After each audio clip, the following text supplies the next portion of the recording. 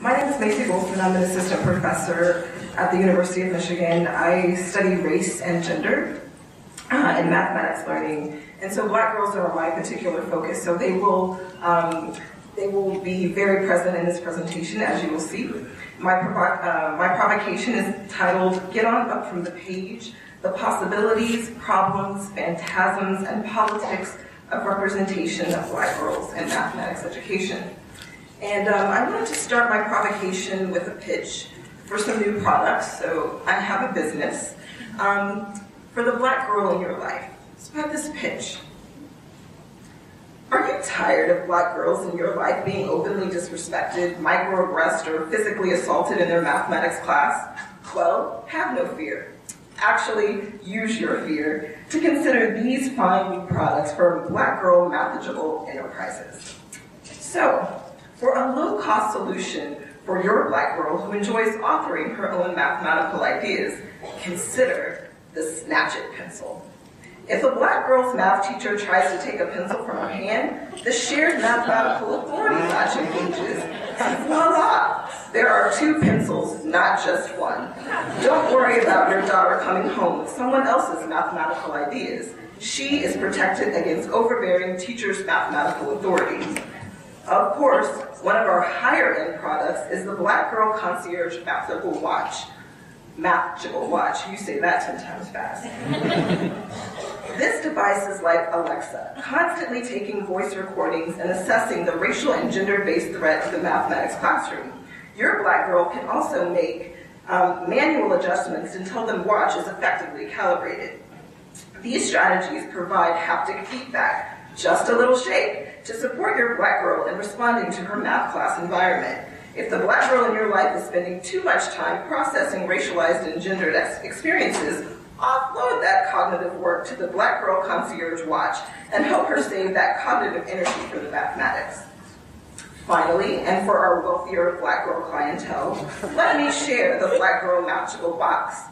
Although originally designed to protect children in suburbs from school shootings, this bullet-resistant box protects the Black girl you love from assaults from security resource officers and the surveillance of her dress and hair. It has a voice modulator that changes the tonal quality of the Black girl voice so they are not perceived as a challenge to their teacher's authority. A high-quality screen projects the classroom math problems, and don't look at those math problems, they're not real. And the system also sends math problems to your girl's phone to keep her focused. The math box centers the Black girl's mind and keeps her body safe. And if you call now, we will throw in the Snatch It pencil when you purchase your concierge watch for 4 small payments. Now this provocation, I don't have a business, y'all. Okay. So this provocation is built around these questions of re-representing the experiences of Black girls in mathematics classrooms. What is our ability as a field to see, feel, and care for Black girls? And while Black girls serve as my personal focus, by attending to Black girlhood, I truly believe we can address some broader challenges in the field. Through this sales pitch, I wanted to invite you into a social technical imaginary. Ruha Benjamin, an African-American studies professor at Princeton University, investigates the social dimensions of science and technology and calls us to examine not only how the technical and social components of design are intertwined, but also imagines how they might be configured differently. Each of these products imagines a particular social arrangement of Black girls in relation to everyday tools, their teachers, and the math content.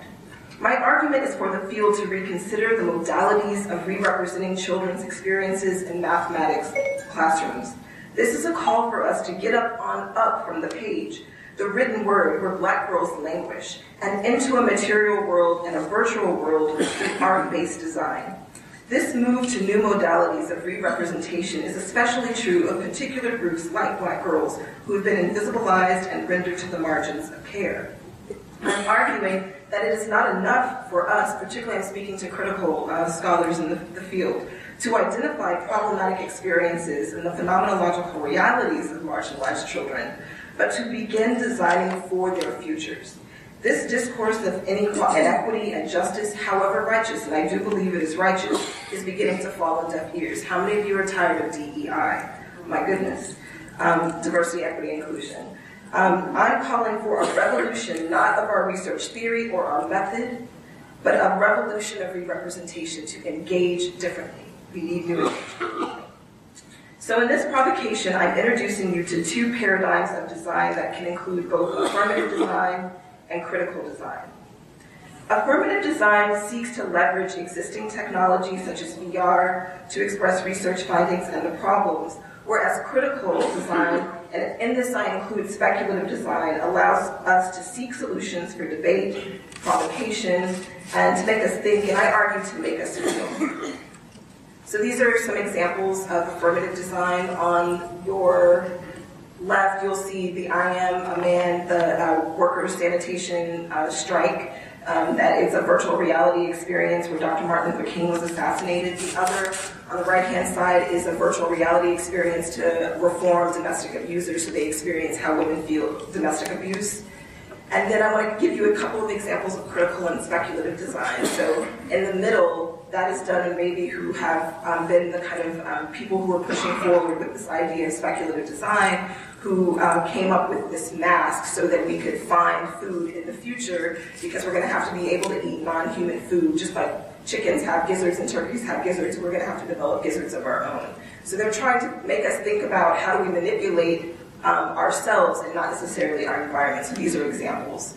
My own work has sought to create audio-based experiences. This is an example of affirmative design now, related to mathematics education, to show how Black girls navigate their hallways and their racialized and gendered experiences and age-based experiences. And so what you see on the screen is a sound map of this audio-based experiences. Our construction of these experiences, myself and several students at the University of Michigan Stamp School of Art, maintains the social, technical, and economic values of virtual reality. We weren't shifting anything, we were just re-representing something. And this caused me to wrestle with this idea of phantasm, which I thank Nero for introducing me to. So how Black girls live in the US social imaginary. We found that affirmative design led us into really problematic places of digital minstrelsy, similar to the challenges of when we try to represent Black girls on a page, which is something that I've tried to do in my own work, and I get so much feedback around the limitations of that. So I found myself moving towards less didactic forms of representations for the sake of expressing the literature about Black girls in math. I am now in a place for designing for Black girls' futures and creating meeting spaces to engage users differently. So I turn to critical design. The Snatch It pencil is one example of this intersubjectivity, to reimagine the distribution of mathematical authority. It's not that I'm going to build this, I'm just trying to imagine, and I'm asking you to imagine with me. It's a writing tool that can mediate both bodies and mathematical thinking and doing. The Concierge Watch is an example of speculative design. The watch helps us imagine a future in which the prevalence of voice recording can assess racial, epistemic, verbal, and perhaps even physical abuse. The haptic responses, those little buzzes that you feel on your watch or on your phone, can support the relational labor of learning in racialized and gendered spaces.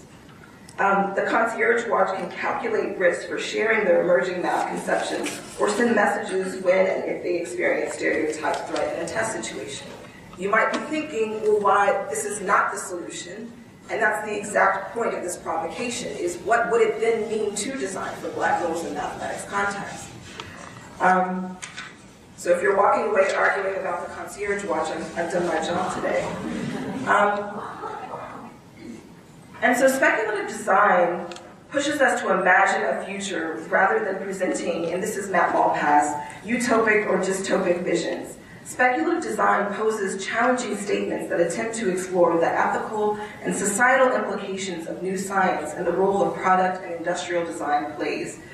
The aim is to make scientific theories and cultural implications of science perceptible in different ways. And while all of this may seem far-fetched, it allows us to engage our imaginations around what we want mathematics classrooms to look like and simultaneously recognize these mathematics classrooms for what they are. I'd like to end with a tweet, the way we express all things now in our national mode of communication. The tweet was sent at ARA in 2017 during a panel entitled Interrogating Whiteness. And as the tweet reports, there was a huge turnout for this session. There were people standing, sitting on the floor. There was at least one person behind the projection screen, I kid you not. And I was a speaker on this panel, along with my colleagues Erica Bullock and Luis Labia, as well as our organizer, Trevor Warburton.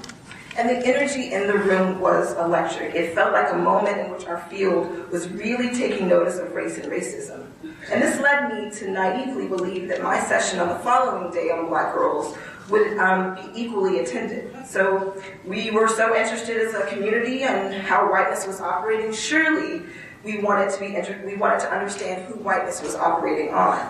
But there were only 4 people in the room, besides the 4 panelists and the discussant. It was this experience that started me into exploring the re-representation of Black girls. How can I make a connection to these broader audiences? And this is the fate of Black girls on the page. We perish at the margins. And yes, whiteness and white interest can survive through only the empirical word and on the page. Whiteness can survive. But the interest of Black girls requires a different rendering. We need new modalities in mathematics for Black girls to first be seen and then cared for. Not because I need you to love Black girls or even empathize with Black girls, but for the work of design. That's what we're here for, is to design and to create learning opportunities. And so it's also for us to build new Black futures. And before Sam comes running up here, I just want to end with this. I would say that design provides us a method for crafting new futures and new possibilities, and to cast off, as Angela Davis says, the very dangerous limits that have been placed on the possibility of imagining alternatives. Thank you so much.